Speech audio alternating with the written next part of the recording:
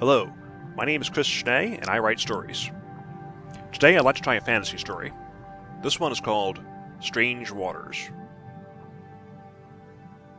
A ship called the Edge of Brightness sailed the Western Sea in search of tainted waters. Irene stood in a broad, cautious stance on the deck, with both hands on the railing, as the ship cut and bounced its way along through the water.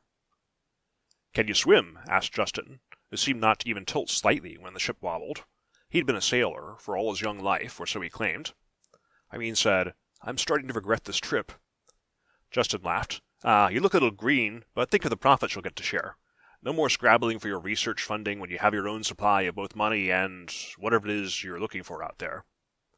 She said, "I'm seeking matter touched by the elements. Water, specifically." "Well, there's no shortage of that. Dangerous stuff, though, these tainted waters." Irene knew that very well.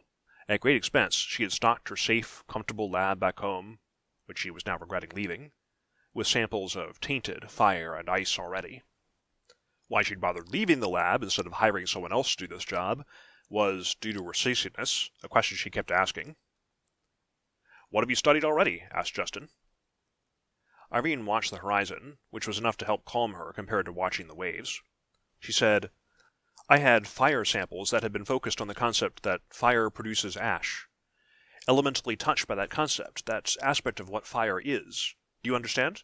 That is, it was special fire that produced lots of ashes, but no light or heat. Just a barely visible ripple in the air. Also, I had fire whose concept of consumption had gotten twisted.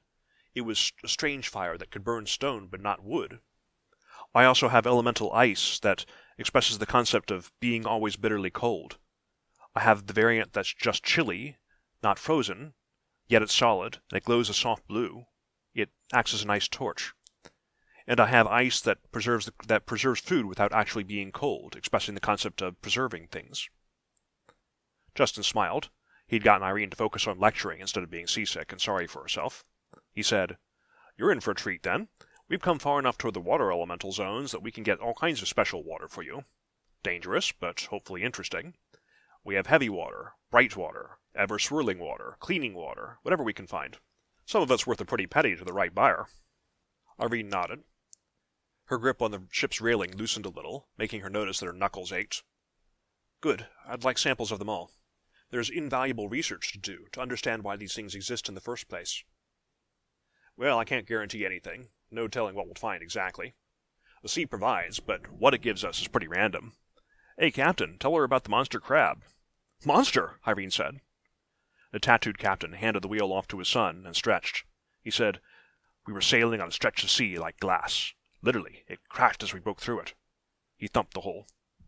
"She's warded against most dangers, but it was still quite a noise. Suddenly, the biggest crab you've ever seen rears up in a clatter of shards and looms over the deck." He raised his arms like claws. Irene shuddered. "What did you do?" "Wet himself," said Justin. "Belay that! I ran for the harpoon, but no sooner had I turned around when the beast crashed down on deck in a tremendous spray of water. And an inviting scent. The crab had gotten itself caught on a concept, you see, and changed. It was the concept that crabs are good eating. Even smelled of butter." Irene's eyes were wide. "That really happened?" "Course it did," the captain said. "So don't you worry. Have a rest and we'll find you some fancy water to take home. The sea never runs out of wonders." Irene nodded and headed toward her tiny cabin with a smile. It faded a bit when she heard Justin mutter behind him, "Or horse." She slept until late at night when Justin knocked on her door. "Miss, your talents might be helpful on deck." Irene woke suddenly, fearing something worse than the crab. There was an edge in the man's voice. When she got up to the chilly night air, though, nothing was attacking them. The moon was bright on the rippling sea. "What is it?" "We've detected something, but we're not sure what." There was an edge to Justin's voice still, though the captain looked unflappable. He pointed to a gem that shined an eerie, rippling purple on the bow. Irene looked back and forth between it and the water ahead. The ship's sails had been furled to slow them to a crawl, and the captain kept glancing back toward the anchor as though he was considering stopping completely. She said, "Of course, I'll get my instruments." She went below and came back with a brass case full of beads made of various special materials. They skittered about under the glass cover like ants, reacting to various sorts of magic in the waves. They settled down once Irene had tied the case securely to the bow. "Yes, there's definitely element-tainted water here. How would you normally handle this with such an imprecise detector? She looked over at the magical compass. The captain said, It's not as bad as all that.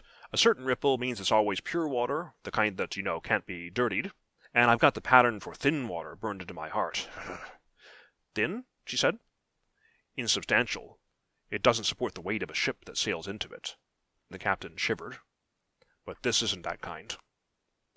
Irene stared into her clacking beads.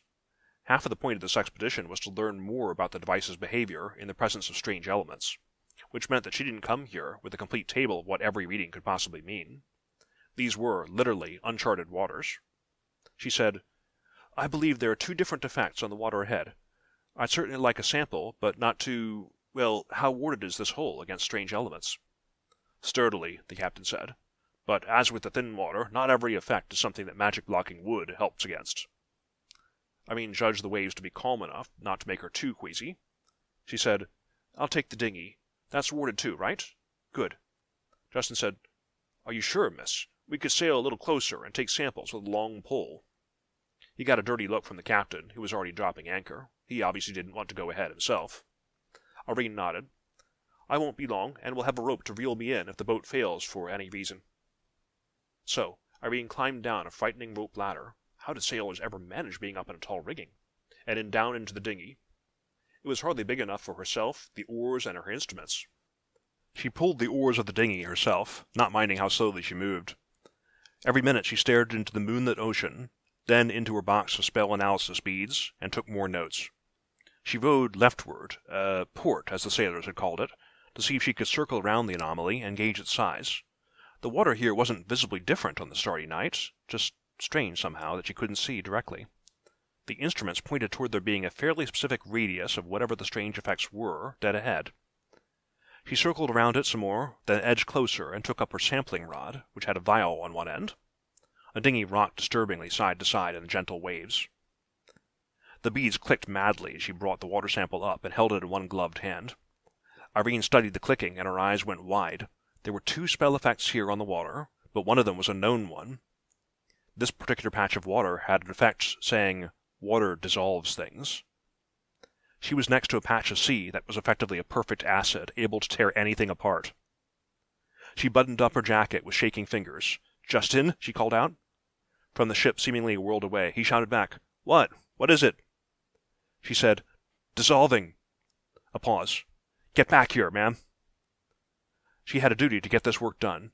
She wasn't quite at the end of the tether rope's range, so she could go maybe a little farther and take one more sample slightly farther in. She had a duty to get this done. No, 2 more, maybe a trio of data points about the anomaly's edge versus its near center. She would kick herself forever if she had only the one vial and never learn more.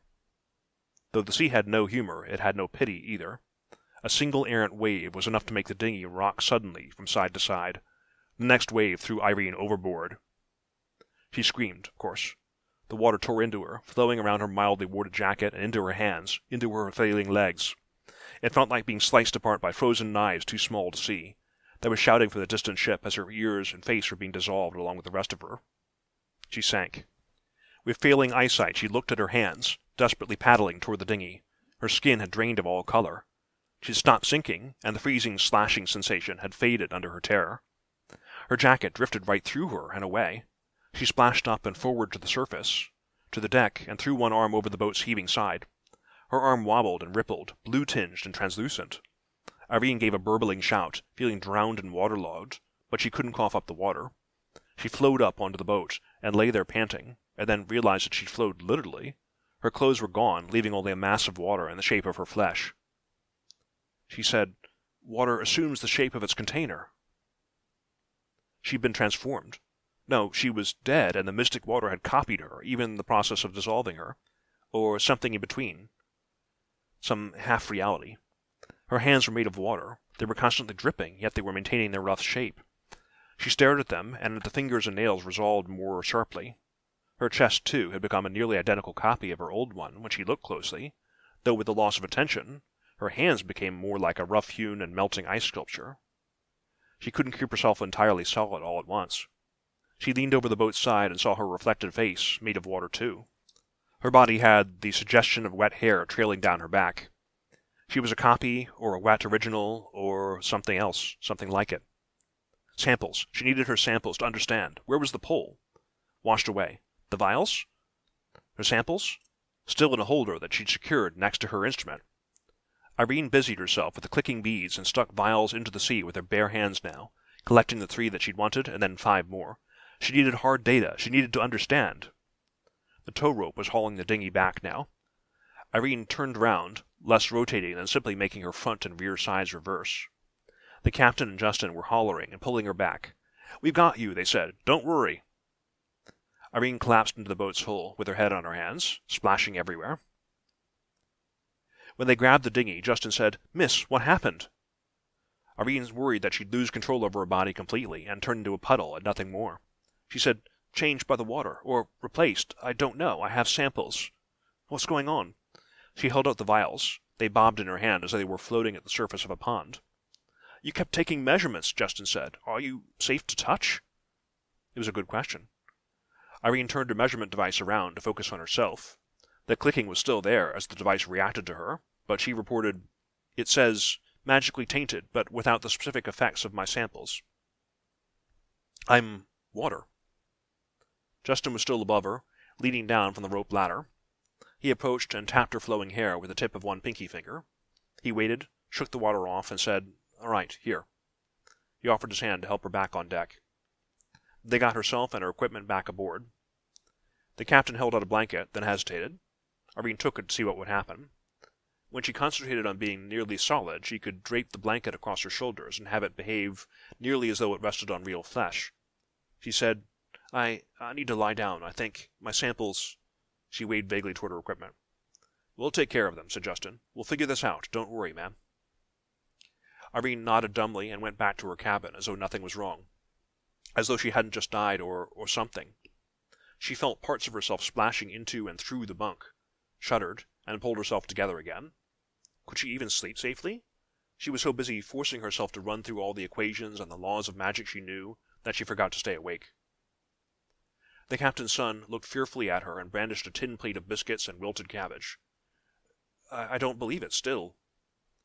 Irene was still waking up, becoming aware of the constant sense of herself flowing and rippling inside. "I'm not sure I do either." She took one of the biscuits and tried to eat it, but had no true throat or teeth to chew and swallow with.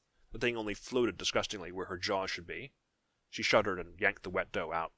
"You can't eat?" said the young man. "Then she had to be powered by magic, didn't she? She was an elemental of sorts." "Water," she said. "Bring me water." The man backed away, but returned with a mug of drinking water, the ordinary kind, in a unsteady hand. He held it out as far away as he could in front of him. Irene took it, tried to give him a reassuring smile, and poured some of the mug into her mouth. The water seemed to vanish, or to merge with her. The same thing happened when she poured it into her hand instead. Now, if the stories of elementals were true, Irene held up one hand, palm up, and concentrated. A bead of water flowed up from her body and hovered, forming a glob a few inches above her hand. She flung it at the cabin wall. The captain's son yelped and fled. Irene crouched beside the wet planks and willed the moisture to flow back into her, which it did. The process was disturbingly intuitive. The captain and Justin appeared next in the cabin doorway. "Are you all right?" said Justin. "I think so. I need to study this more." She could gather more information, learn more, keep herself busy investigating. He brushed past the two, trying not to think about how she consorted herself to pass between them, and she dived into the sea. She was part of it. She could let some of it flow through her or around, and when she tried, she rose up on a pillar of water that enveloped her lower half like a mermaid's tail. It was just as much at her command. Her senses spread out across a broad stretch of water around and beneath the ship. She rippled under the hull and inspected it, prying off barnacles as though she was chiseling at their edges with tiny jets of water. It was several minutes of exploration before she noticed that she hadn't breathed at all. Irene surfaced again to meet the eyes of the astonished captain and said, "I'm all right, I think." She would have to be, whatever she was now. There were advantages to this new shape, much to learn. She'd focus on them and on her studies, and everything she could learn from both. After all, she may have taken on yet another property from the water. Water flows around obstacles, after all. That was the story Strange Waters. Before we go, I'd like to read another piece that's only 100 words long, just a silly little thing. It's called Fafnung. Here we go. The dragon Fafnung lay atop his shining hoard, bewildered. He had burned knights, devoured thieves, but ages had marched on. Today's intruders had come boldly, and struck so cunningly that they took gold and lived. His indomitable will had broken against the tiny mortal's gaze. Clad in green, they had shown no fear, and he felt compelled to give them more than they demanded, in return for a far lesser gift. Fafnung sliced open their offering with one claw and devoured it, snorting in surprise. He would not burn anyone's village today. In the intruder's defense, the thin mints were pretty good. Okay, that's it for today.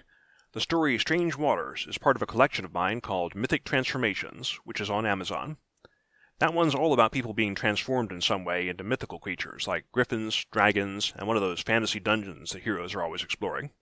The dragon/wolf stories in that one are linked, and they scare me to this day. There's also some just plain silly stuff in there, including an obligatory zombie piece. Thanks for listening, all. Until next time.